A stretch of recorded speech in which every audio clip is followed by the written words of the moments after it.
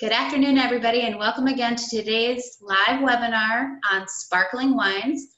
My name is Julie Purpura Hosbach, and I work for the New York Wine and Grape Foundation. We are very happy to have you all with us today. I am the Education and Member Services Manager at the New York Wine and Grape Foundation. I'm also a certified sommelier through the Court of Master Sommeliers, a certified specialist of wine through the Society of Wine Educators, and WSET III, which is through the Wine Spirit Education Trust certification, which basically means I'm just a big wine nerd and love discussing and appreciating wine. So thank you for joining me today. Before we officially kick off, I want to thank you for your involvement in the New York Wine and Grape Foundation this year. We're looking forward to new and exciting initiatives and benefits for our consumer members. We plan on continuing to build our educational programming both online and in person. Stay tuned for more webinars and events. If you have any requests for a specific topic, please email me or call me. I will put my information in the chat toolbar so that you have it. And now back to the business at hand today, a few housekeeping notes and reminders. Please feel free to use the Q&A bar feature at the if you scroll your hand over the screen, you should see a Q&A and a chat bar toolbar pop up. So if you have a question, please use the Q&A bar. And if you have just comments or commentary, please, hopefully you'll be sharing with me all throughout your comments on the wines and if you have any questions. In the email I sent you, I included a tasting sheet if you'd like to use with notes, but you don't have to, it's up to you. I will send a link to the recording of this webinar to you in about 24 hours. All right, so let's get into tasting these wines. Sparkling wines can be made in many different styles. They're made in all over the world, all different regions, and from many different types of grapes. So lots of talking points. Today we're trying 3 sparkling wines from 3 different regions across New York State. We have Glenora Wine Cellars 2013 Brut. We have Johnson Estates 2013 Sparkling Treminette, and we have the Lens Winery's 2013 Cuvée. All right, and they are actually all made in the traditional method, but we will talk a little bit about the different types of production methods if anybody is curious to know on how you can make sparkling wines. There's actually 3 to 4 mainstream ways that sparkling wines are made, but the traditional method is the way that champagne is made, and Champagne is a region, so we only call sparkling wines made from Champagne, France, Champagne. Everywhere else in the world, they're, sparkling wines is the overarching umbrella of which Champagne is one. Germany calls it Sekt. In Italy, it can be Prosecco, Franciacorta, or Asti. In most other parts of France, it's called Cremant. In most New World regions, it's called sparkling wine. So it can still be made in the same traditional method that the Champagne region uses, but it's Champagne when it's made in Champagne, France. Little pet peeve of mine, sorry. Back to our tasting at hand. So our first wine is going to be the Glenora Brut. And this wine is made from 76% Pinot Noir, 24% Chardonnay. Now, if you see in front of me, you'll see I have 2 different shaped glasses. I'm not sure what you're using today. Feel free to share. It's been traditionally, sparkling wine traditionally has been poured into a flute, which is a taller, thinner glassware. It's fancy, sparkling wines have long been esteemed as the wine of celebration, though I encourage you to drink sparkling wines for all different days and times of the year. It does not need to be saved for a special occasion, and it's very food friendly. But the point of this glass functionally was that the taller, thinner shape would transcend the bubbles right up into your nose. Certain theories and studies have now proven that it's maybe even better to still appreciate your sparkling wine in a normal wine glass. So to test the theory today, I'm gonna pour them in both, and if you have both, feel free to try it out at home. If you have a preference over flute or regular, choose now and stick with it. So back to our wine appreciation steps. If you have the tasting sheet, it's see, smell, sip, and savor. Right? And hopefully you all have your tasting sheet in front of you as well, or something to take notes on. But again, just general categories for taking notes. So when we're talking about looking at a wine, and if you joined us for the session on rosés that we did last month, I talked about the color changing as wines get older between white, red, and pink wines. We talked about how different grapes themselves have different colored skin pigments, and that affects the color. So there's many things that affect the color of a wine. Generally, sparkling wines are very light in color, almost clear, almost like water. So we can take a look at that. Certainly they do still change as they age. And we have wines that are all, you know, they're all 2013 vintage, so they are all 6 years old. So we should see a slightly golden hue to that. But something you should be looking at in sparkling wines in particular are the, anybody want to guess? Feel free to comment in your chat toolbar section.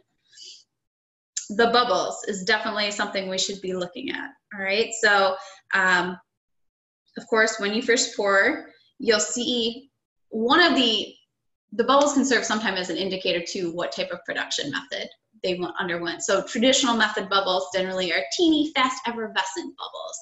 So hopefully you're seeing that in your glass right now. All right, so clear, almost not clear.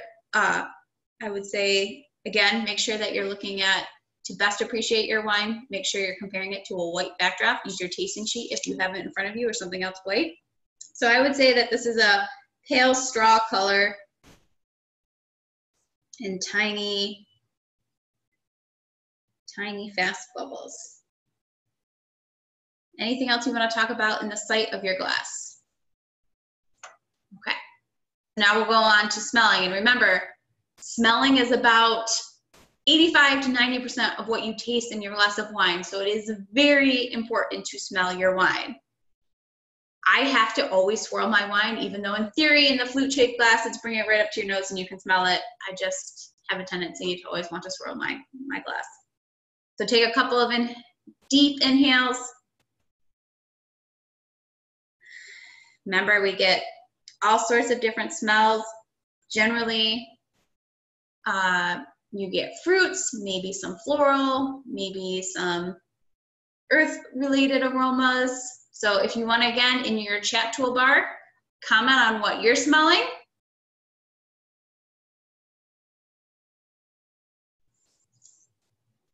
With a lot of sparkling wines made in the traditional method, I get a lot of apple notes, a lot of crisp, fresh apple.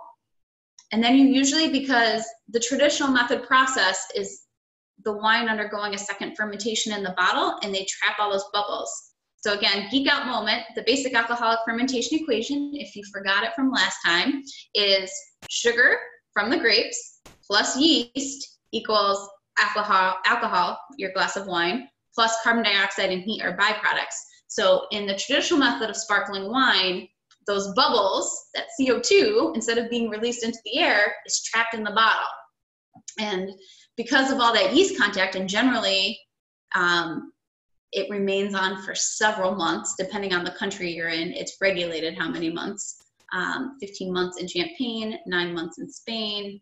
US, it's not regulated, but still, again, if a winery is choosing to do it in the traditional method, they do tend to follow those, you know, lengths of patterns. So these bubbles have been trapped in there with the yeast still converting. The yeast just kind of settles into the bottom of the bottle.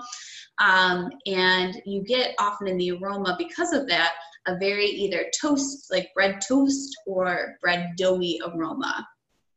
And especially in sparkling wines that have age, I often get some baking spices too, and it reminds me of like baked apple pie in a glass, basically.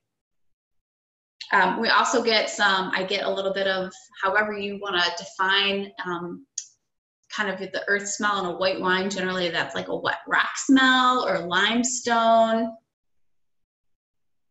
Some citrus going on, maybe a hint of lemon there.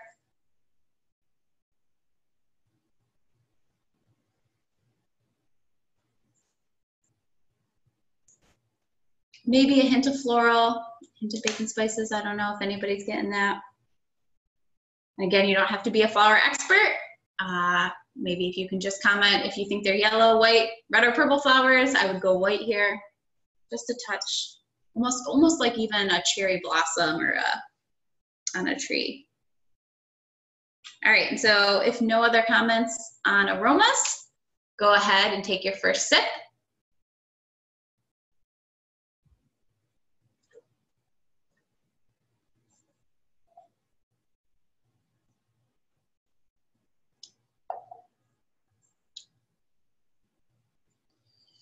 So think about what you're tasting, and then also think about the structural elements in wine. So the structural elements, in case you've forgotten, are acidity. Acidity is like biting into a lemon. Your jaw tenses, your mouth waters. If you pull your chin in, you have the propensity to drool. That's acidity. Rieslings and Sauvignon Blancs are typically high acid wines. Sparkling wines in general are generally high acid, and I definitely got high acidity in this wine. Mouth watering, crisp, refreshing.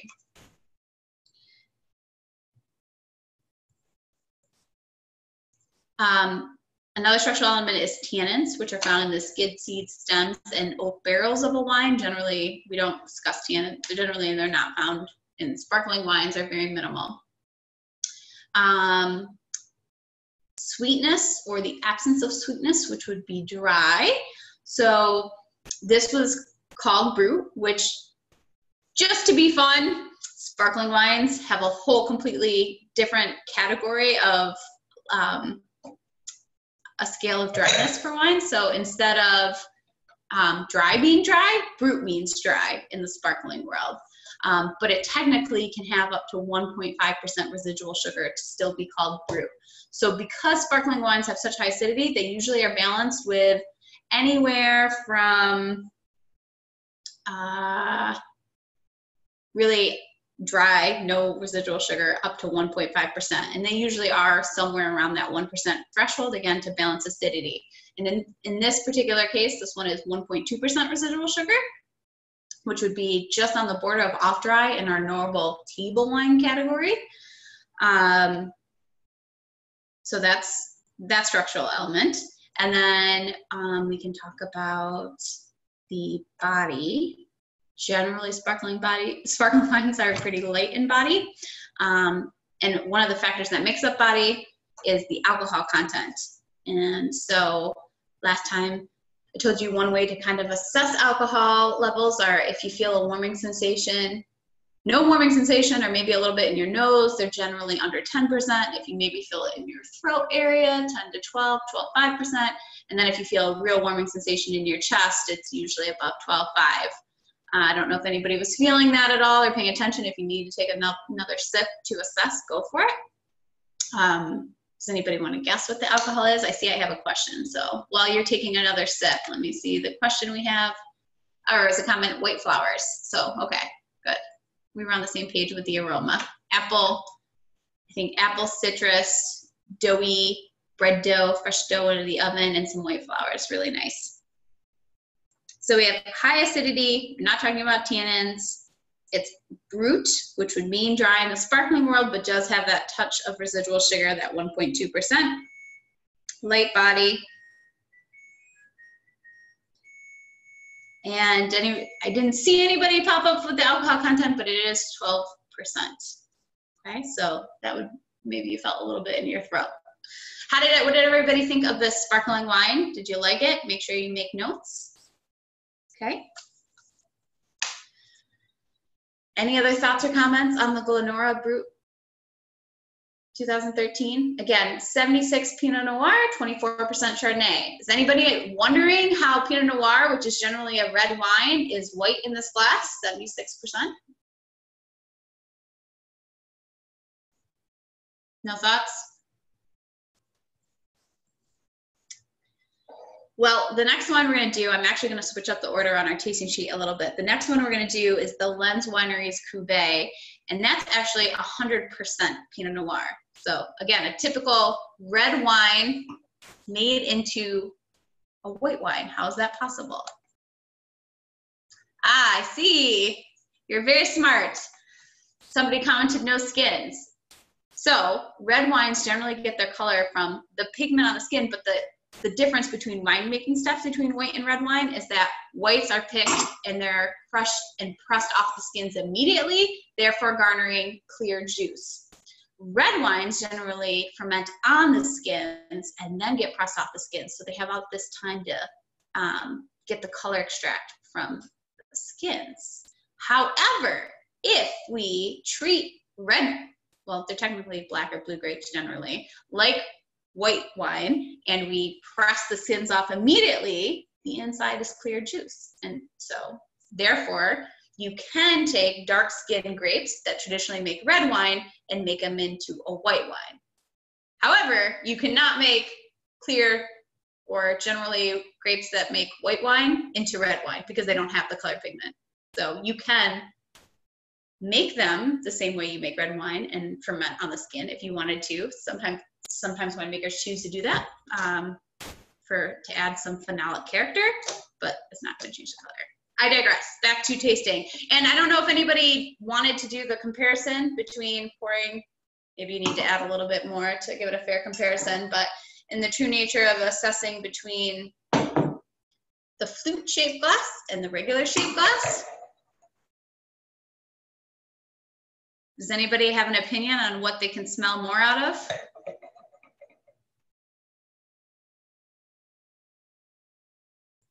Let's see.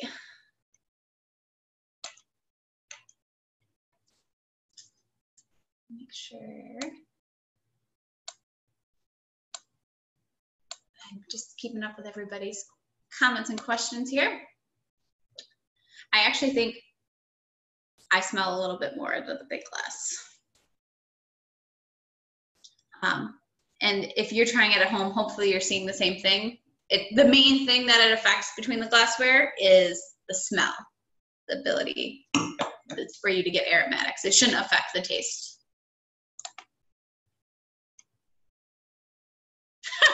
Agreed. It smells better in the normal wine glass that we use for table wine, but it always looks pretty in our flute glass because that's what traditionally was used, and it's a beautiful shaped glass.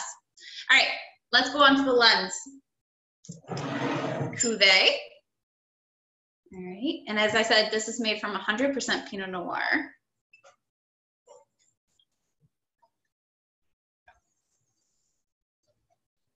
So again, the first step of wine appreciation is to look at our wine.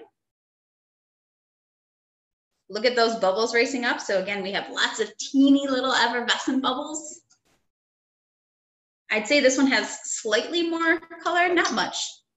They're both, I would say, in the straw colored family, but a little bit more golden hue to this wine.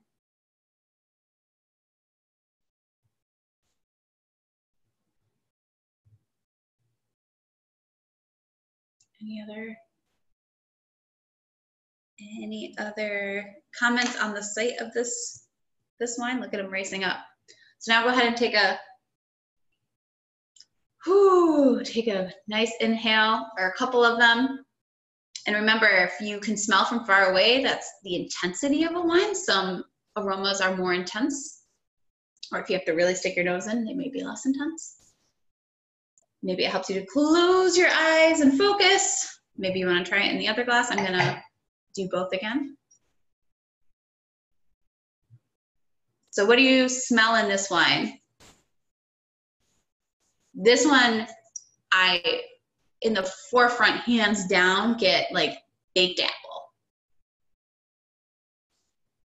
And I get a little bit of lime. I get a little, like, if I was gonna have a hint of flora, it would be like cherry blossoms.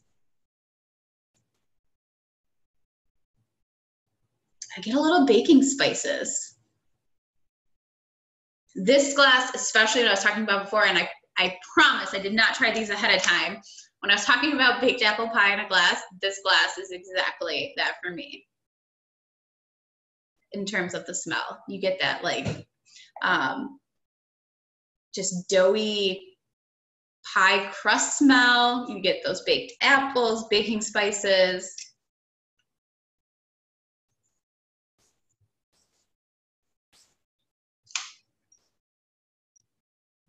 Anybody else have anything else that they want to add? Lemon and orange blossom. Yeah, definitely lots of citrus in there. A citrus hint of floral. I like that.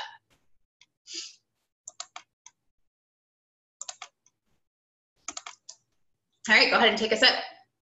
Maybe you didn't wait for me to take a sip because it smells really good.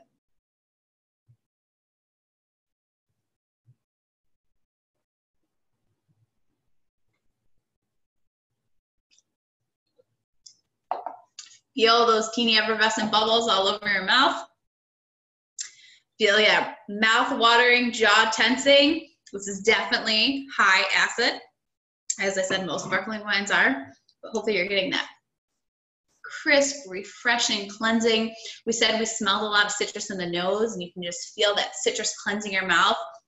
And the tiny bubbles, we call those scrubbing bubbles, sometimes scrubbing bubbles, they just totally refresh your mouth. And that's why sparkling wines are often served as an aperitif, or an aperitif is a before, a beverage before dinner to get you stimulated and craving more food. And I don't know if you can feel that going on right now, but I'm definitely salivating and exciting and just totally could go into the next bite of food.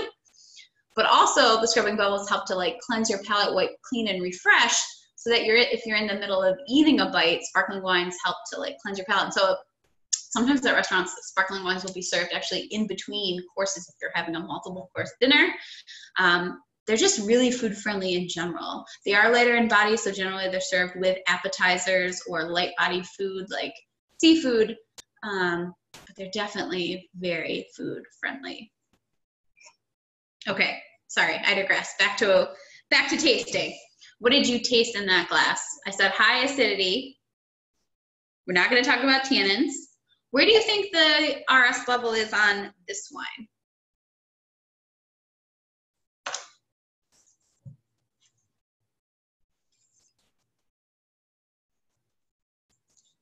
And this was also, it says method traditional on it, is also the traditional method too. So again, in the traditional method, wines are made like normal table wines, and then the winemaker adds what's called,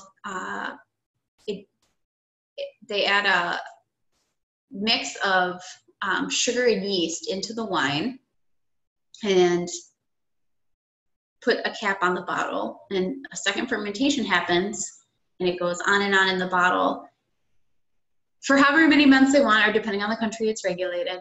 But that gives it the doughy, toasty, yeasty notes, as well as the normal fruit, floral, earth character that we might get in a normal white wine. After they've, while it's fermenting again, we do something called riddling. I don't know if you've ever seen, it looks like a triangle shape,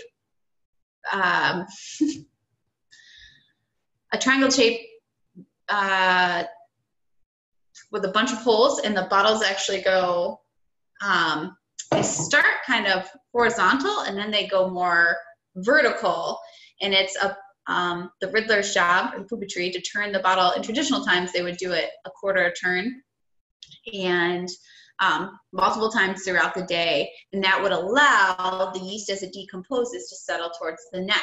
And then traditionally they would flash freeze the neck, open it up, all of the yeast would come out, they would put a little dosage in it, top it off with whatever sweetness level they desired, with a little bit of wine that had a sweetness to it, and top them off, and then bottle it with that cork wire cage. I'm sure you notice whenever you pick up a bottle of sparkling wine that they're generally thicker, heavier glass, and that's to withstand all the pressure in the bubbles. And that's why they're capped with a stronger cork with a capsule over it, to make sure that it withholds all the bubbles.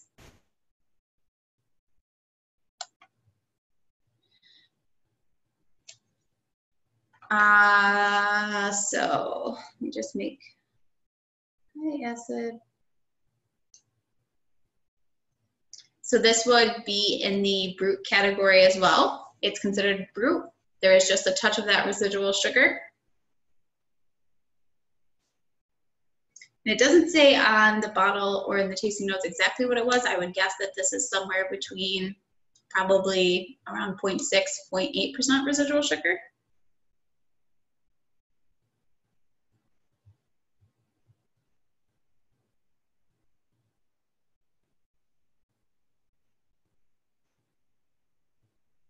Anybody feel the alcohol? Want to guess what it is? If you already looked at the bottle, you might have room in the guess.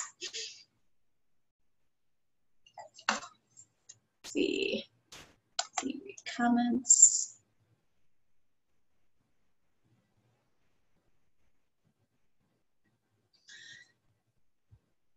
And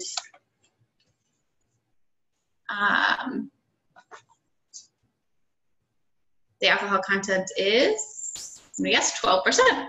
Good job. So the same one. And generally, most sparkling wines are often in that 12.5% range. They're generally made in most traditionally cool climates because, again, they're high acid wines, and grapes grown in cooler climates tend to produce high acid in the conditions for them. Champagne is one of the most northerly regions in the world. New York State is up there in northerly regions for sure. Again, it can be made anywhere in any region, but typically the alcohol percentages are somewhere between 11.5 and 12.5%. What did you think of this wine? Make sure you take your notes. Anybody want to make the comments on what they think, how they liked it? Don't forget to do your comparison here.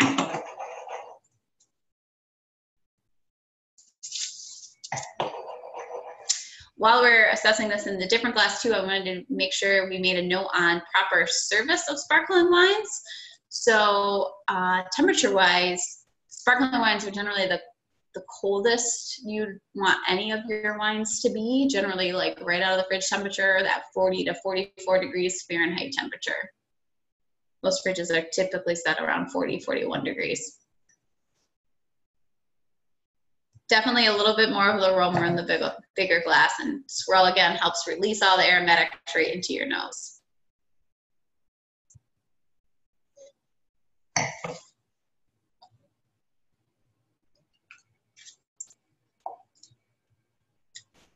Taste, I think, is pretty similar, as we thought in the first one, but definitely a little bit more aromatic in the bigger opening glass, wider rim. All right, any last thoughts, comments on the Lens Wineries 2013? Let's see, good guesses on the alcohol content. Good job. You're always better than you think at guessing the alcohol content. And the more and more you taste, the more and more practice, the better you'll become. I know it's a hard assignment to, practice tasting and appreciating wines, but it definitely, practice makes perfect in wine appreciation. So another comment about the wine being really well balanced, definitely it's a really beautiful example. Both were beautiful examples of sparkling wines made in the traditional method. Before we get on to the third wine, all three that I picked today were 2013 vintages, which is actually somewhat of, not rare, but often sparkling wines are non-vintage, or they won't have a vintage date on them. And that's because traditionally, especially in the region of Champagne, they are a constant continuous blend of multiple vintages. And so that's why there isn't a vintage date. In some countries, they will deem the growing conditions to have been exceptional for making sparkling wines, and then they'll have a vintage where they might save a special pressing or small lot of a vintage year, and then you get a vintage. Generally, vintage sparkling wines are a little bit more expensive than their non-vintage counterparts. But certainly you can find examples of vintages, and so the growing conditions throughout the geography of New York State are very different in each of the regions. So it's not a complete fair comparison, but these were all 2013 vintages. And that's the difference between a non-vintage and a vintage. One of the differences is the grapes, the majority of grapes in each of these bottles came from the 2013 vintage. All right, on to our third and final sparkling. We have Johnson Estate. This is also made in the traditional method, Feelings Creek Treminette sparkling. So does anybody know anything about Treminette?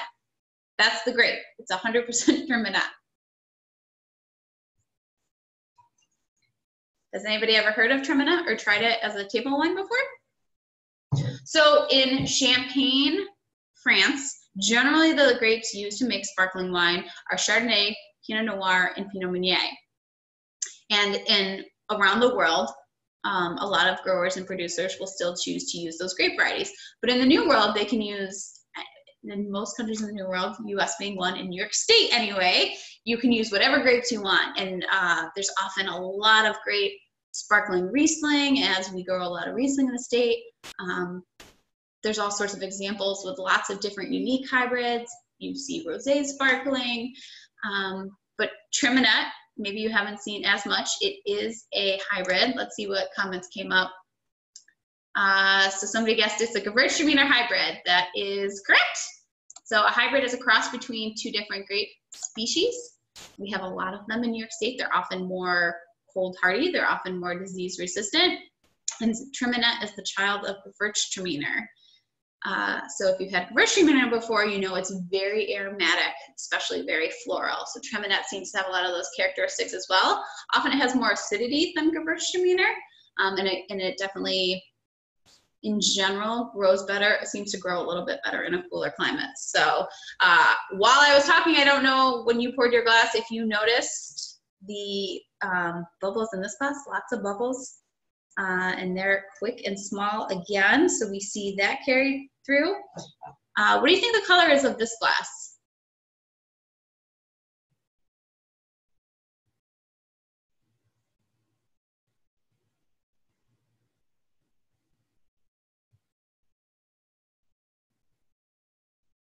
Anybody have any comments?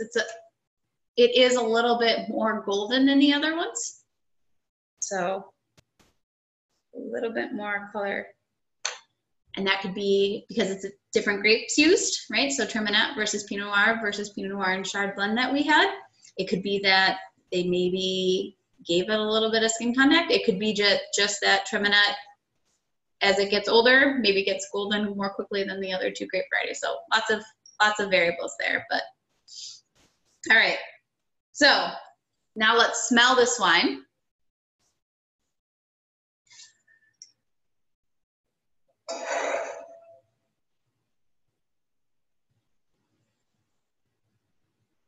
What do you get in the aroma of this wine?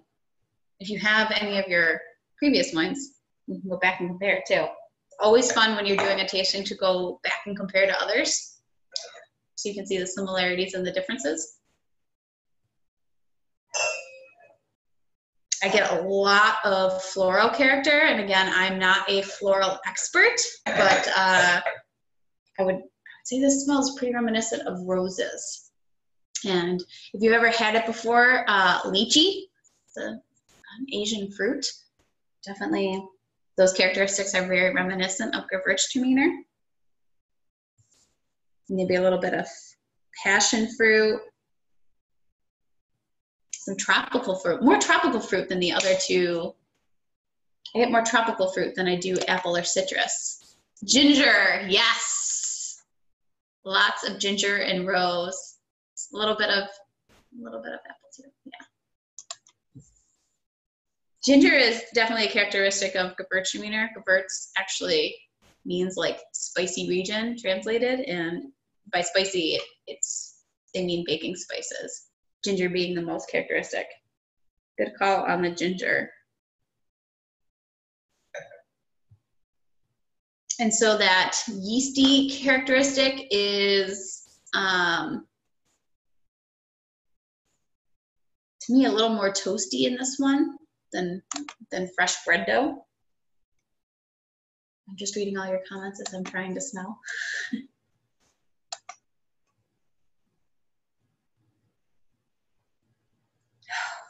All right, let's take a sip and try it.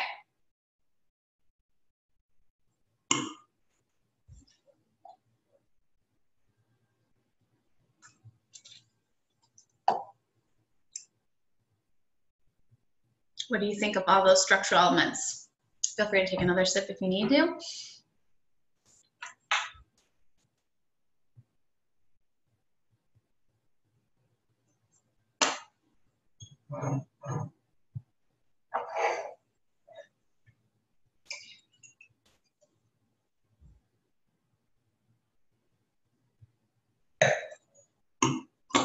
What do you think about the acidity level in this wine?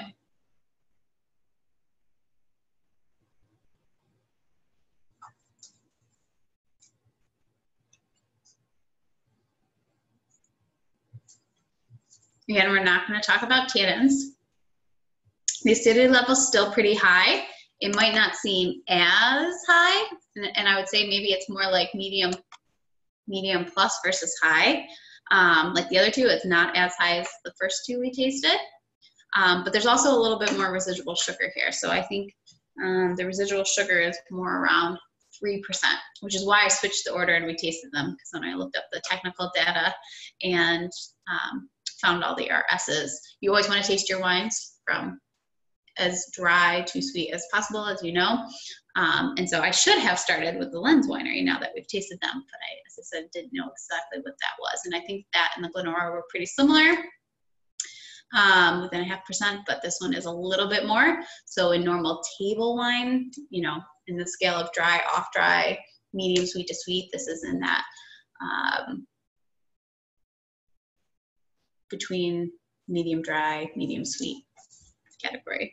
But again, the scale of sparkling wines is different. It goes from, actually goes brut, or brut nature means like 0% residual sugar. Then brut again goes up to 1.5. And then they have dry, actually doesn't mean dry in the sparkling world. It means off dry. And then if you like sweet sparkling wines, you want to look for one that's labeled DEUX, D-E-U-X. That's the sweet category of sparkling wines. Okay. And I digress for the mouthful time today. So what do we taste in this wine? Again, we said the acids, medium, medium plus. We had our residual sugar. We're not talking about tannins. What's the body like in this wine? And I'm just doing the aroma change here. Definitely those baking spices really shine through, that ginger, that toastiness, and the more tropical fruits.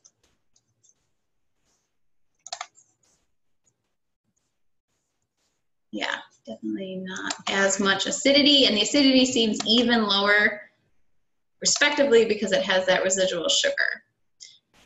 Somebody commented that the sugar gives the perception of weight, right? So this one does seem like it's more, a little bit more body than the other two. Excellent job. You guys are all pros at this.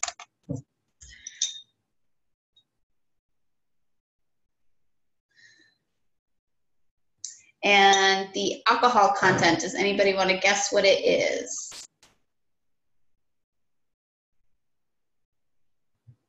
I'm not sure. Oh, if you didn't look ahead, hopefully you're feeling it in the similar area. This one is also 12% alcohol.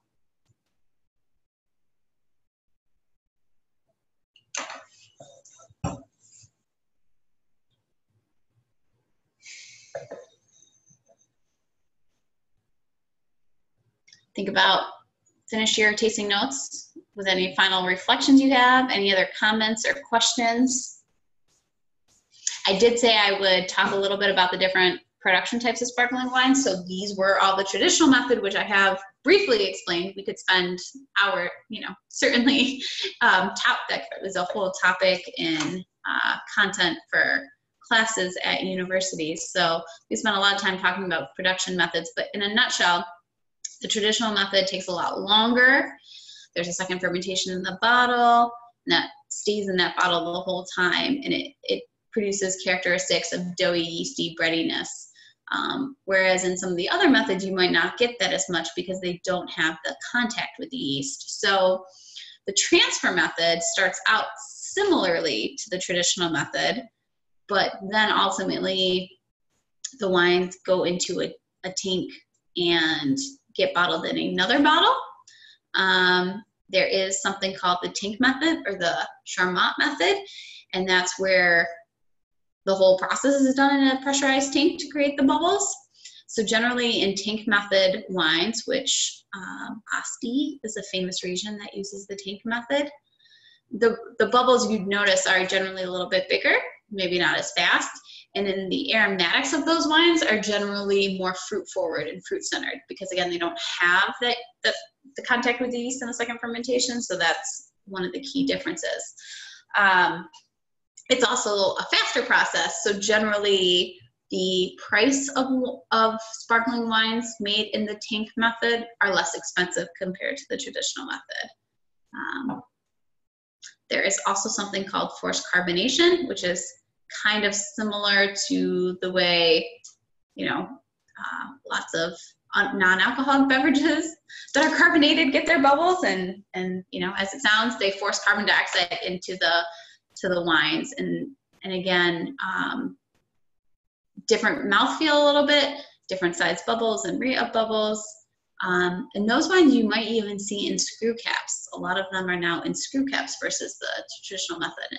And so those are some differences. And those are pretty much the 4 production methods for making sparkling wines in a very fast nutshell.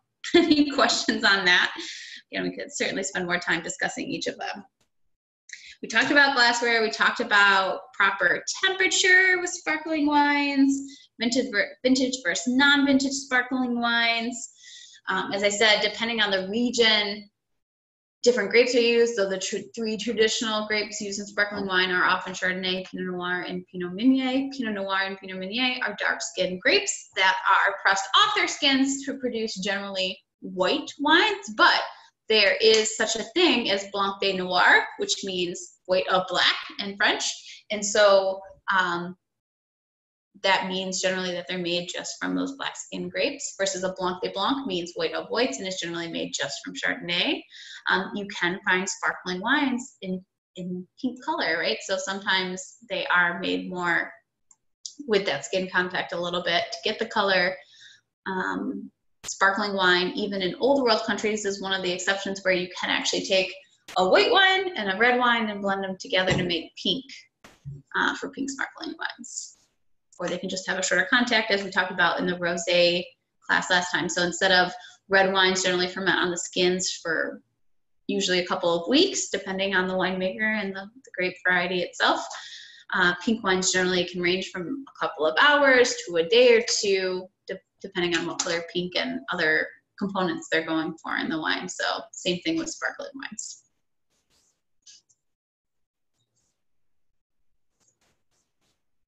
Any other questions or comments about sparkling wines today? Our next tasting will be on August 25th, Sunday at 4 p.m. And it's going to be Cabernet Francs from 3 different regions. I might have forgotten as I was introducing the wines, I said the producer of each, but the Glenora sparkling we had today, the Glenora Brut, is from the Finger Lakes region. The Lens Winery is from the Long Island region. And the Johnson Estate Treminette was from the Lake Erie region. So again, very different geographical climates in each of those regions. So different average temperatures, growing degree days, distance to very differing bodies of water. In all 3 regions, their proximity to bodies of water makes a big difference and helps them to be able to grow grapes, period. But of course, the Lake Erie region has Lake Erie. Glenora is on Seneca Lake in the Finger Lakes. And the Lens Winery in Long Island has the Atlantic Ocean, which is the biggest moderator. So more of a maritime, a little bit warmer climate for them. Okay. Last chance to ask any questions or add any comments. Thank you so much for joining me today. I hope everybody had a lot of fun.